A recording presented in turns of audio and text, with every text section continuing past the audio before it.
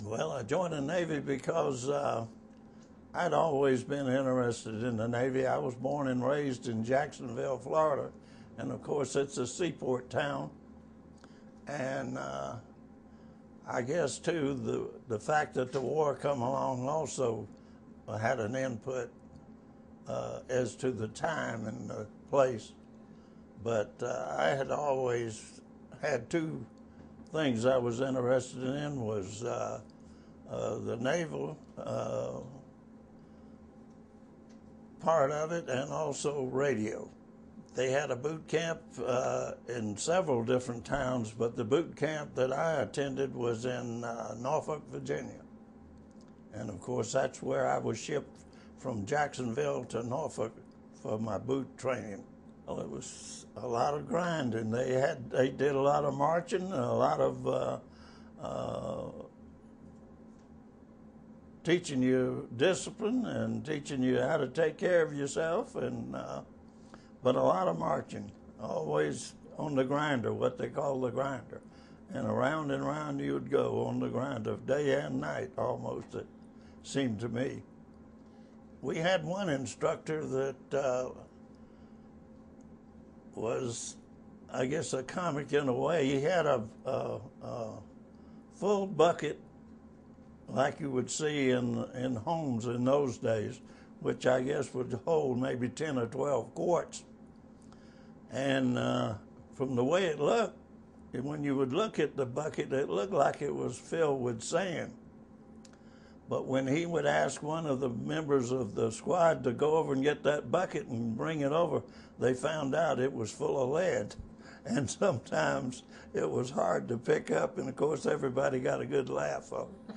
And that way, I guess it relaxed you, and you could go and follow the instructions a little better. But that was his gimmick, was that bucket of lead.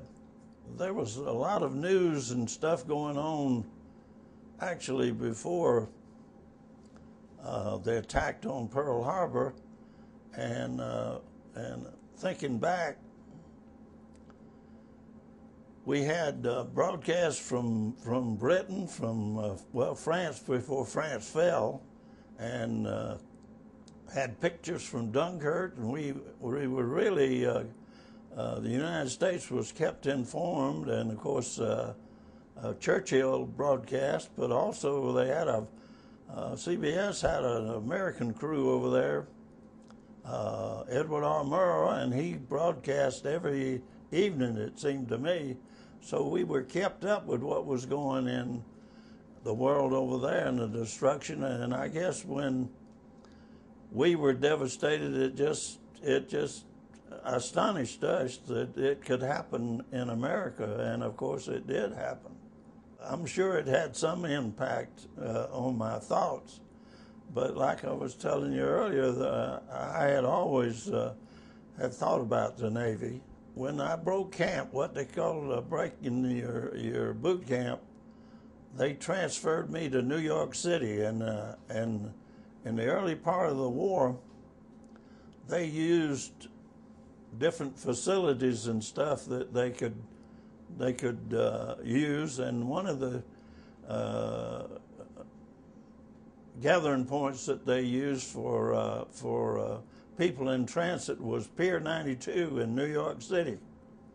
And originally that was where all the ocean liners used to tie up when they would bring passengers from Europe and from the Mediterranean, Italy, and that's where they would tie up at. And they, the Navy, the government, and of course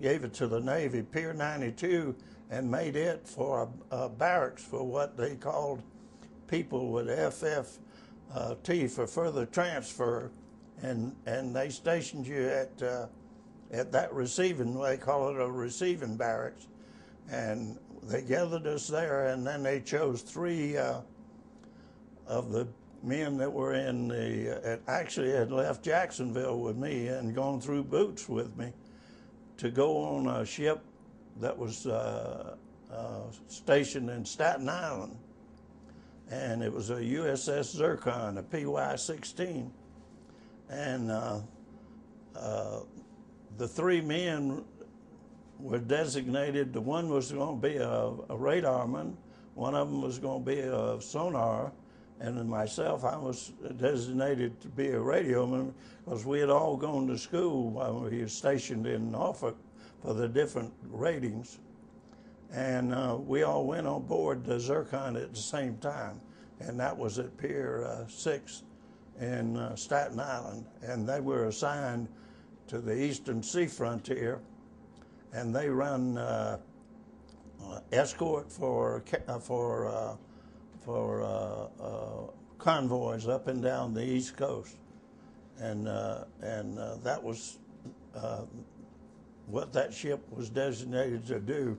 And of course, I stayed aboard her 2 years, and that whole time we ran convoys up and down as far as South America, and then the other escorts would take over and take them over to the Mediterranean and to Africa and south to the different countries south down below Brazil and Argentina. We never had a confirmed U-boat kill or hit, but our problem and the United States problem in that days of the war, they didn't have sufficient escorts to escort the ships, the merchant ships. And a lot of times when the merchant ships, if they were going, say, from New York to Key West, they would try to run it by themselves. Or also there was the fact that if you were in a convoy and you broke down or had any problems, they could not drop an escort back with you. And that was a lot of the problems that the Americans ran into when the submarines were so deadly on the east coast of the United States, is the fact that we had an insufficient number of ships. In fact, about, I would say, out of maybe 6 or 8 escort ships in a convoy, about half of them would be either British or Canadian. A lot of Canadians had a ship they call a frigate, and they had a ship they call a corvette. And a lot of those were assigned to American waters in the South Atlantic to escort convoys. But that was part of the problem, was getting enough escort ships to protect the convoy. But that we did that in 42 and 43 and part of 1944, the early part of 1944. You wouldn't believe it. It's a different world. If you were a seaman, now I'm not talking about rated guys. If you had a rate, but if you were a seaman like John Bassett was, you were 4 on and 4 off. And if you had the lookout on the starboard flying bridge, you were there 4 hours, and you went down and slept 4 hours, and you went back up 4 hours. But also there was what they call turn 2. At 8 o'clock, you turn 2, and you turn 2 from 4 until 8 in the afternoon, until 8 from 8 in the morning till 4 in the afternoon. So if you got off watch at 8 o'clock in the morning, even though you'd been on 4 hours, and the boatswain mate whistle turn 2, you turn 2. That means you went to scrubbing the deck, you went to cleaning, you get whatever you were assigned to do, painting, peeling paint, chipping paint, whatever you were assigned to do, you did it. And then when your next watch came up, you had to go back on lookout. And that's why I decided one day I had about all 4 on and 4 off I could stand, and I got myself a seaman's rating and got on what they call the wheel. Now the wheel's the helmsman, and they're assigned 2 on and 6 off, which is much better, much better. And I guess they don't want the helmsman, going to sleep, And so I got I got myself a rating, a seaman rating, and they put me on the wheel, and I got off the 4 on and 4 off. But that's the way it was in that Navy at that time. On the bridge, you have an officer of the deck.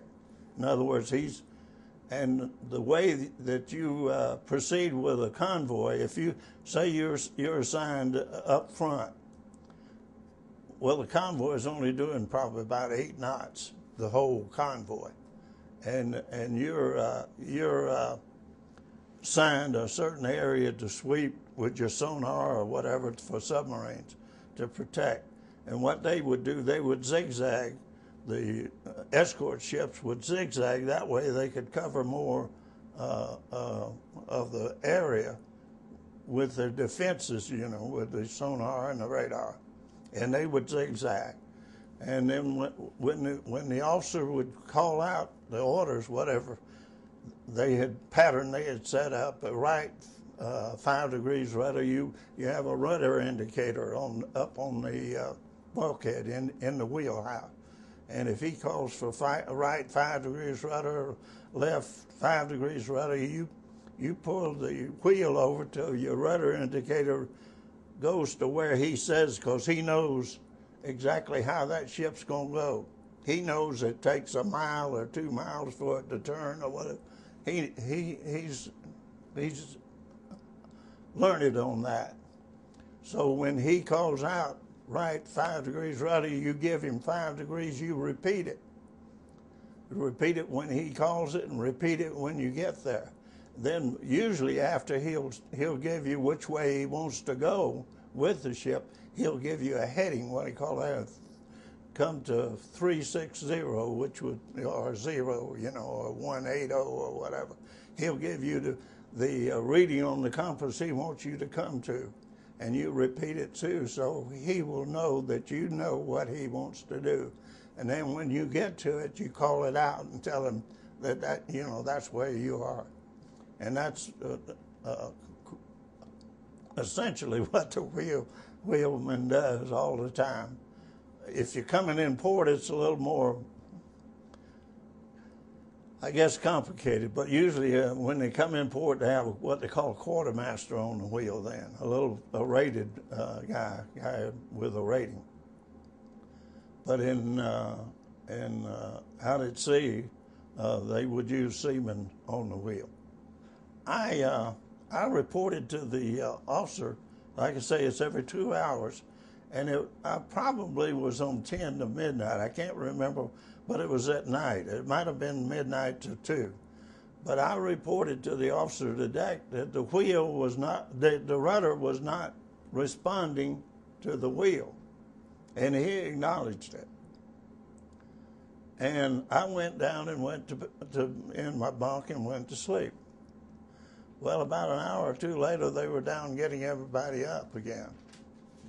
Come to find out what had happened in the stern of the ship, you have a big yoke, and it's kind of hard to explain, but actually your rudder's pulled by cables, steel cables.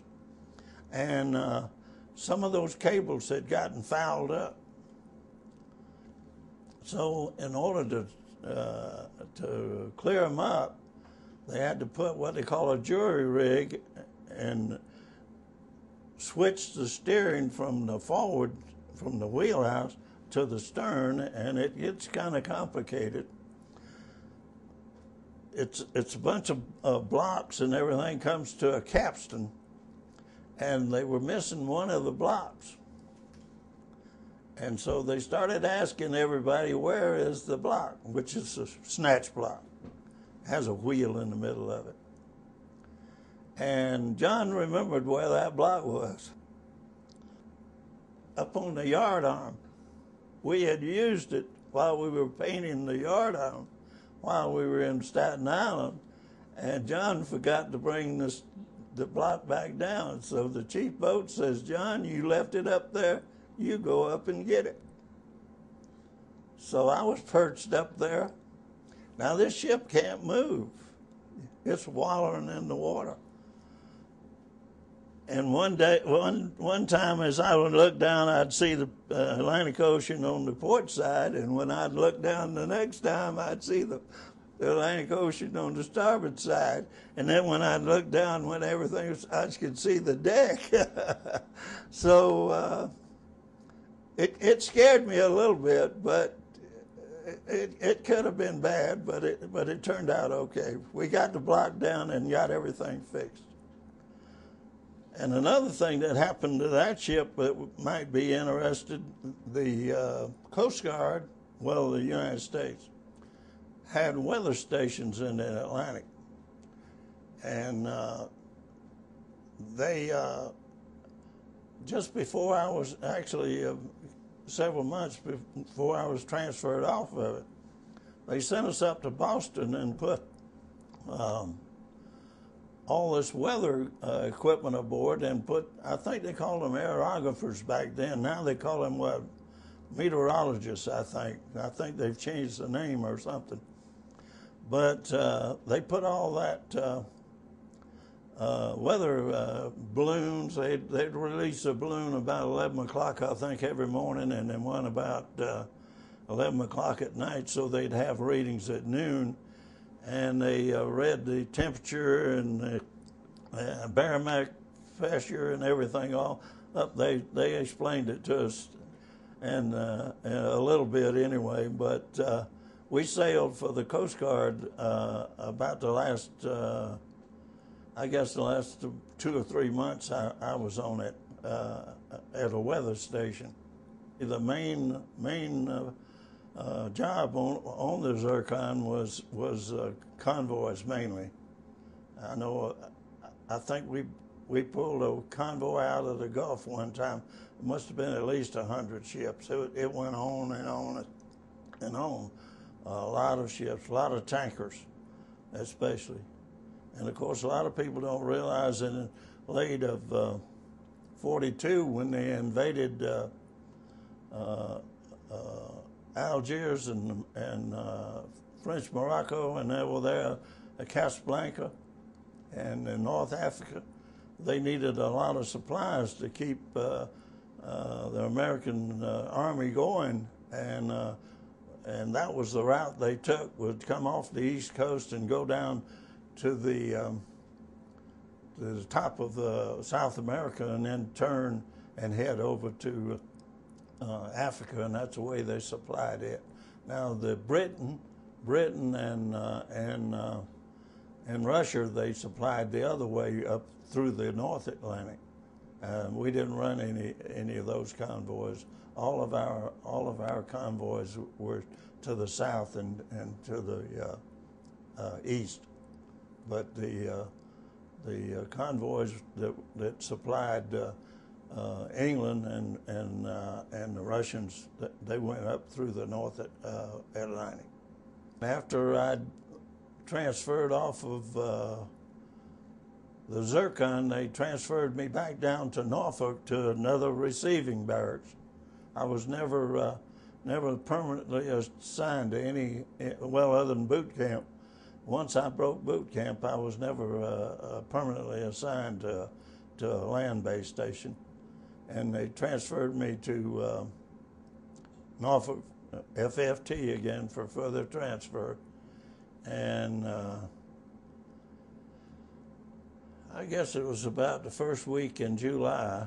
I had been running, by then I had a rating. I was a boatswain. No, I was a coxswain. Third class, I was a coxswain. And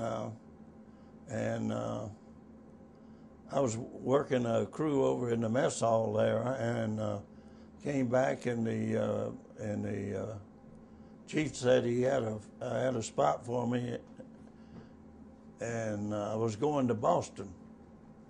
So they got me ready, I guess, maybe within a day or two, and gave me my orders, and the orders read to the USS Purdy in the Boston in the Navy Yard. Excuse me. And found out it was a new ship that was being built in Bath, Maine, It actually wasn't there in Boston yet. So we went there to some receiving barracks there to wait for it, and it arrived within a day or two from Bath, Maine. That's where they had built the ship, and it was the USS Purdy, DD 734, and they assigned me to the crew, and I believe they had a little trouble with the shafts. They did a lot of work anyway on the ship in the shipyard there before they sent us out to sea again. The shafts were they were not straight, and it caused the ship to vibrate, especially the superstructure and everything.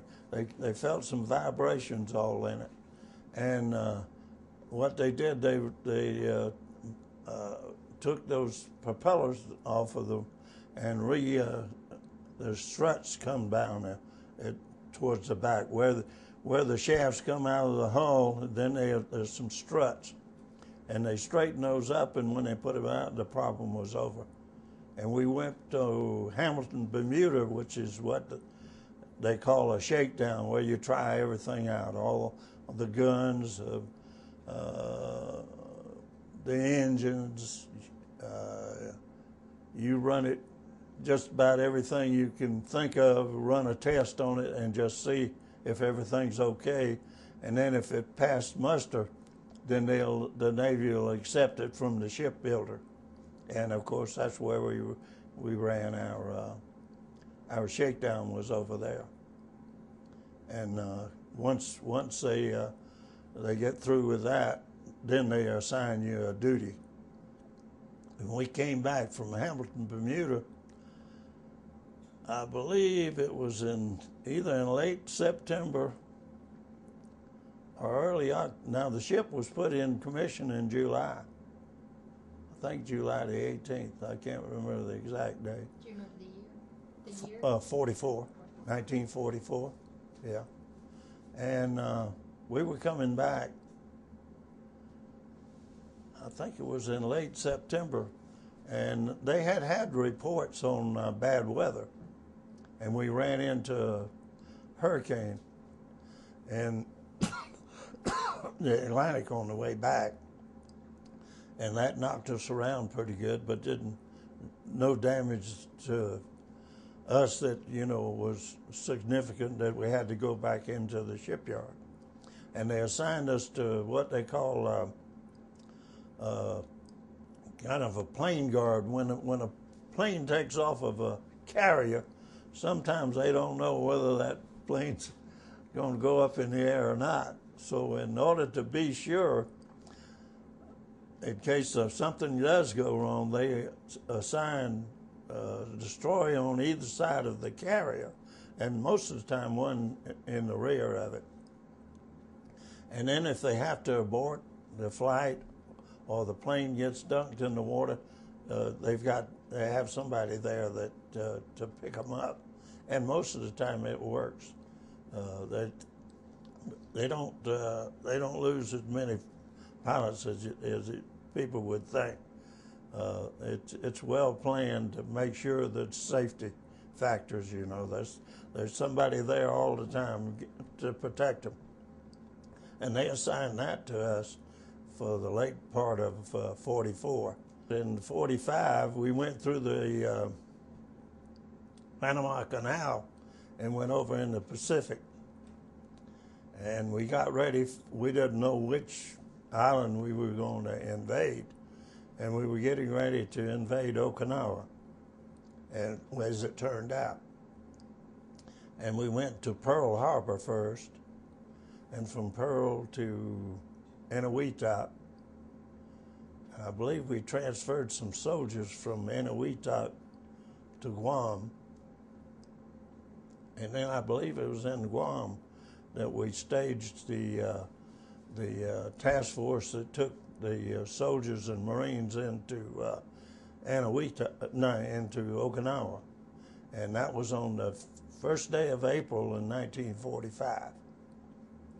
That was the invasion day, And actually, the first day of the invasion, there was very few problems, really. I was a pointer, what they call the pointer. He's the guy that aims the gun and fires it. And he controls the vertical position of the gun. And your trainer, which is over on the opposite side, the pointer is on the left side of the gun. Of course, we had twin guns, had twin mount 5-inch 38s. They had 3 of them, 2 forward and 1 aft. And the pointer is on the left-hand side of the mount, and the trainer is on the right-hand side. And he's the guy that trains it. He trains it this way. The pointer trains it up, points it up and down, and the pointer is also the one that fires the gun, unless you fire control. If they're in control, you lock your mechanism, and they fire it from gun control.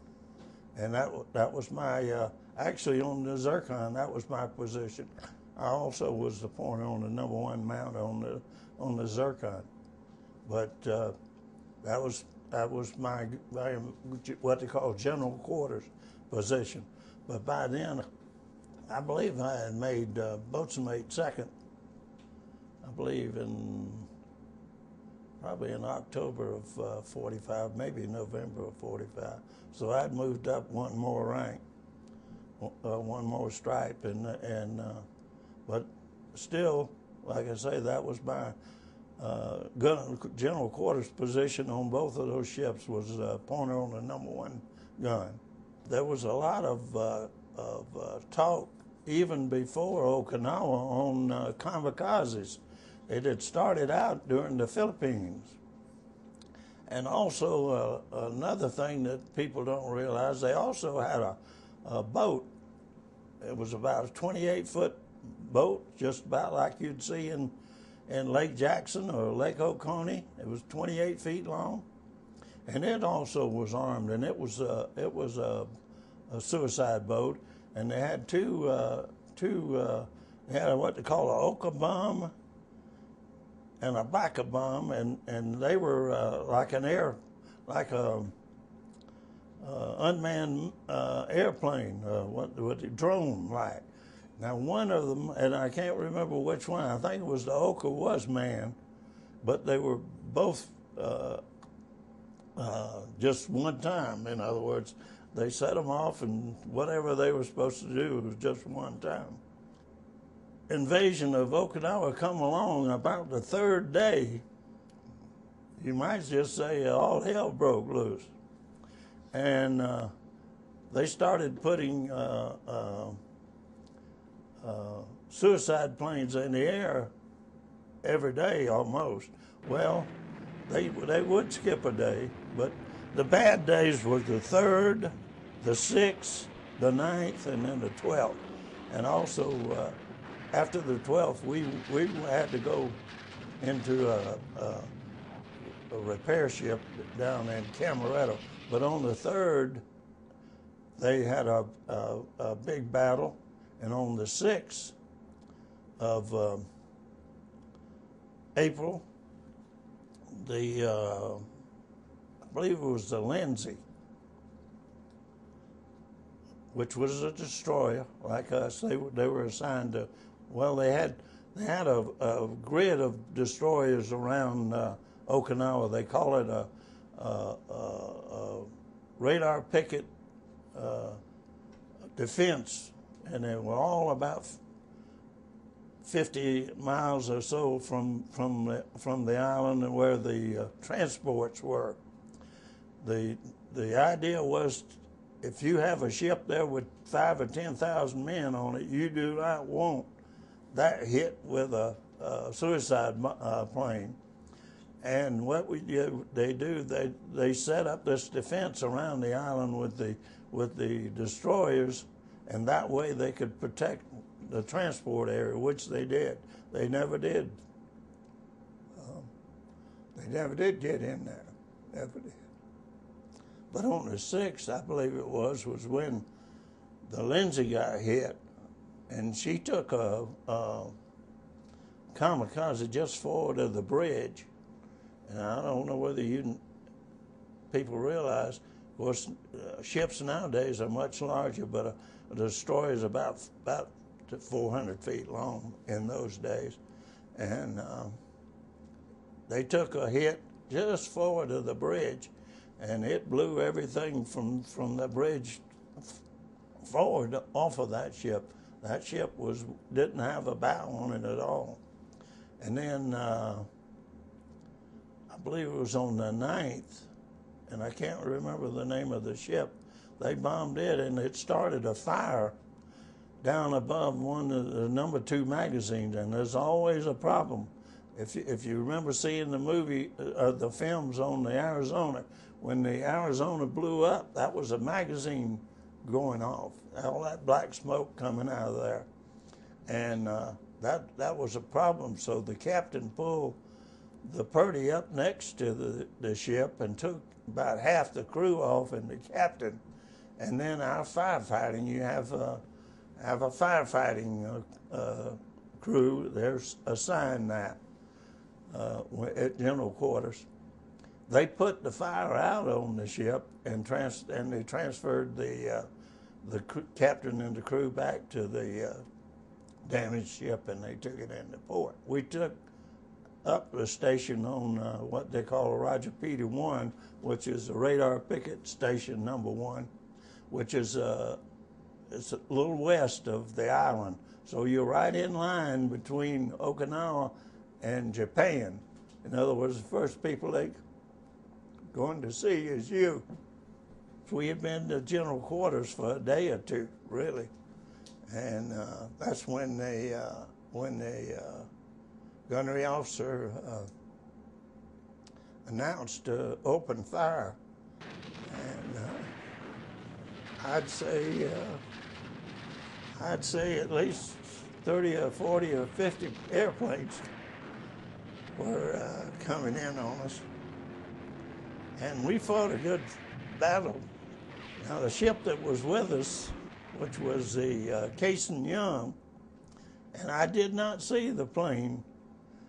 We were on another aircraft with our sights, but their surface to air radar was knocked out. And like I say, I didn't see that plane, but I saw the plane that flew across their stern, which is the one we were on. It was not, and that's another thing people don't realize. A lot of those planes were not suicide planes. They were going back home, but they dropped their bombs and left. And the aircraft we were on dropped the bomb, and it hit on the port quarter of the Cason Young, and it exploded. It didn't do too much damage, really, because it hit right on the edge between the deck and the hull when it hit the ship. And they had to retire because they didn't have any way of seeing getting the guns in on the aircraft because they had lost their radar, the gun controls and everything. And so they turned and went and retired, and we, of course, had to stay. And we fought a pretty good fight, but the last plane in the air, we just couldn't get it. They say, and they're probably right, that what he had was a 14-inch projectile. Now, that could have been a shell or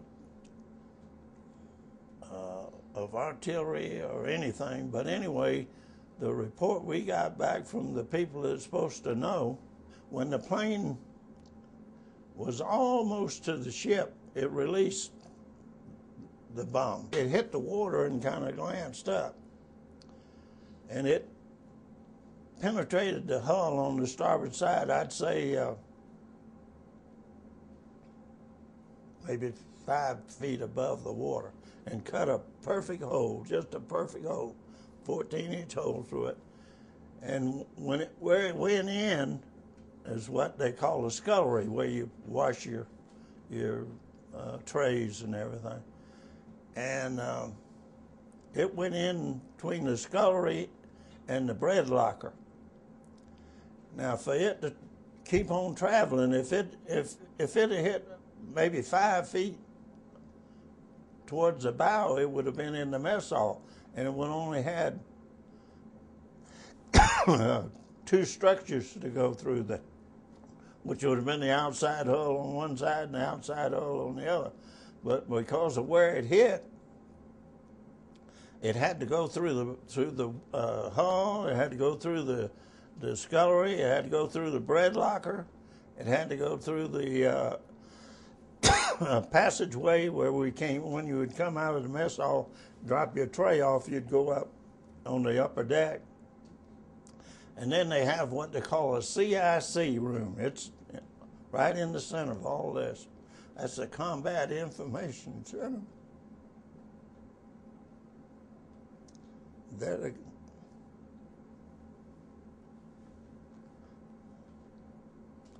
the guys that started the computers.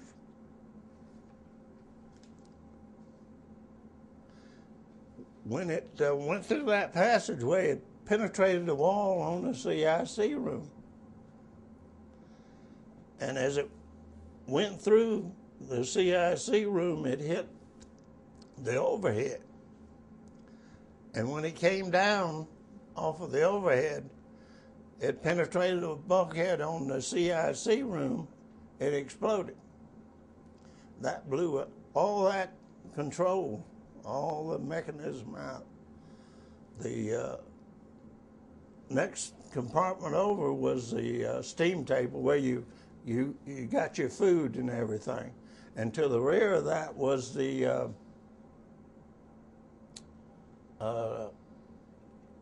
number 1 fire room where you have a fire room and an engine room. You have a fire room and then an engine room, and where they made the steam and everything to propel the ship. And we were doing about 36 knots when that thing hit. And when it penetrated the wall on the port side of the CIC room, it exploded.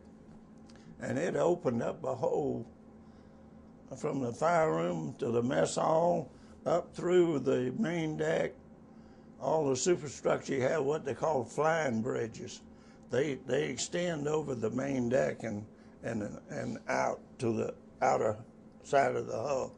And it tore all that in. And on that deck, you also have 20 millimeters mounted, and also on that station right there on that port side is where the firefighting crew met. That's where they were stationed. So they got caught in the explosion too. But it killed everybody in the CIC room, and everybody up through those decks that were on those guns. It either blew them overboard or killed them, one or the other. We got up power and everything on our own and returned down to what they called Cameretta, which was, like I say, a small island south of Okinawa that they had occupied actually the day or two before the invasion. And they had repair ships there. And they temporarily repaired us enough so that we could get to Guam. So they sent us out on the night of the 28th day of April. And we had the ship that the bow had been blown off on the 6th. It was in tow. Seagoing tug had it. And everybody in the convoy had something wrong with them. They'd either been hit by shore bombardment or kamikazes or something, or they'd been bombed by planes. They were all crippled. We were in better shape than most of them in the convoy. But the night we left, of course, we had orders not to fire because there was no way for us to defend the group we had, not sufficient anyway. And the night we left, they were tracking Kamikaze. He came right over the top of us, and then the Comfort, the USS Comfort, which was a hospital ship, and it was lit up. He dove into the same plane that I often wondered why we didn't shoot him down, but I guess they didn't know he was going to crash into a hospital ship, and that's exactly what he did. When he cleared us over us, he dove into the USS Comfort, which is a hospital ship, hit in one of the operating rooms, and killed a lot of people, of course. So there we came back to Guam, and we had some bad news. They said, we got too many ships in here. Go on, Pearl Harbor. So we pulled into Pearl Harbor.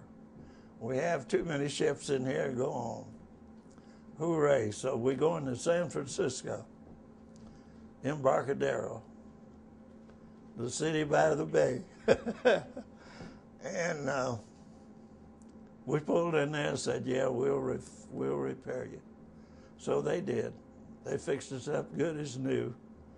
And we went back to join the invasion for Japan proper. And about a day or two later, they said, well, they were going to call it off, that they were going to surrender. And in fact, I think it was 14th day of August, and they were going to call it off, and we would go to Japan with the occupation. So we pulled into Yokohama, and it wasn't on the 2nd of September. It was not the day they signed the papers. It was a few days afterwards that we pulled into Yokohama and joined the occupation forces. And then they moved us down to the next town, big town. We call it Yokosuka, but I think they call it Yokosuka. We've stayed over there about 6 or 7 months. And we ran the mail, we ran soldiers, the occupying forces to different small towns. I think one of them was Wakayama and Curie. I got to go to Curie. We went to Curie several times. And of course at Curie Hiroshima is on the same side as Curie's on, but Nagasaki is across the bay from Hiroshima. They had a seaplane base not too far from Curie. Curie was a big port for the Japanese over the years. They'd been a big shipbuilding port. They had large ways there. I guess those ways, what they have on a way, they got to have a case like a locks on a river.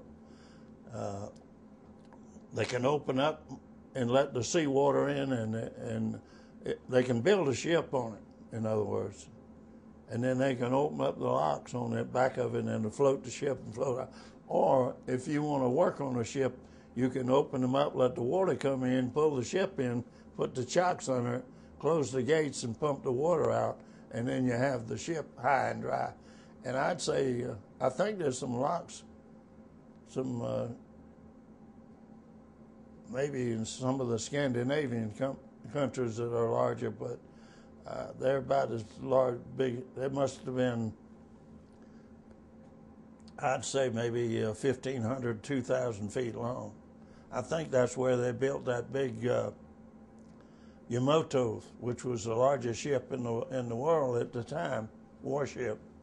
And of course they sunk it when it tried to come down to Okinawa and relieve the Japanese there. The task force, 5th Fleet, intercepted it and sank it. So we ran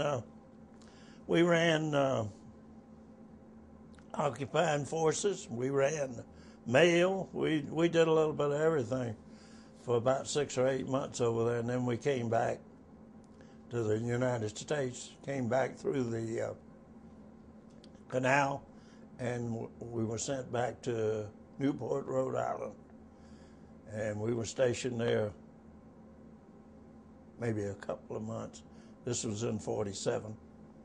And then about a month or two later, we went back to Boston, and that's when I decided to get out. I had been in a little over 5 years then, and for some reason or another, I just decided I'd had enough of the Navy. The war is hell. There's no doubt about that. Yep.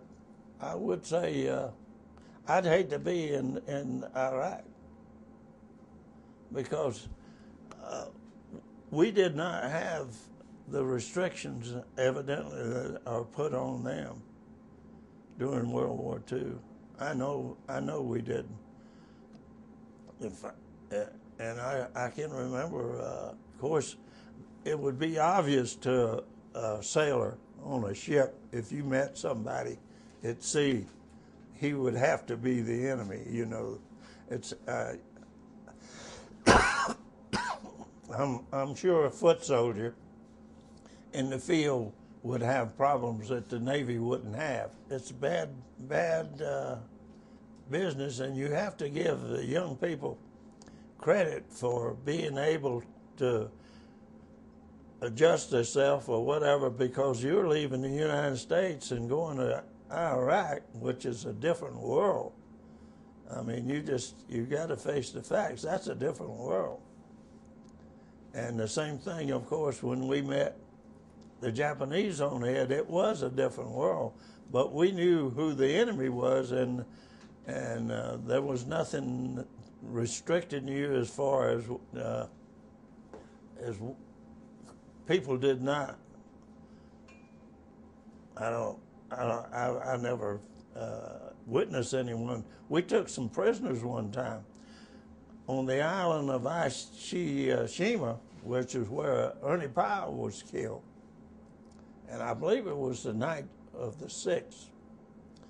Radar detected a boat coming from the mainland over, and they took, I think it was 7 men and 1 woman, and I'm sure there were soldiers, and they had probably put on civilian clothes, but we didn't, nobody beat on them or anything like they say is going on now, like the enemy does us. I don't see how the American officers can expect the U.S. soldiers to tolerate the stuff that they have to go through over in Iraq. I don't see how they're able to keep their sanity almost, because that's a terrible war, terrible position to be in.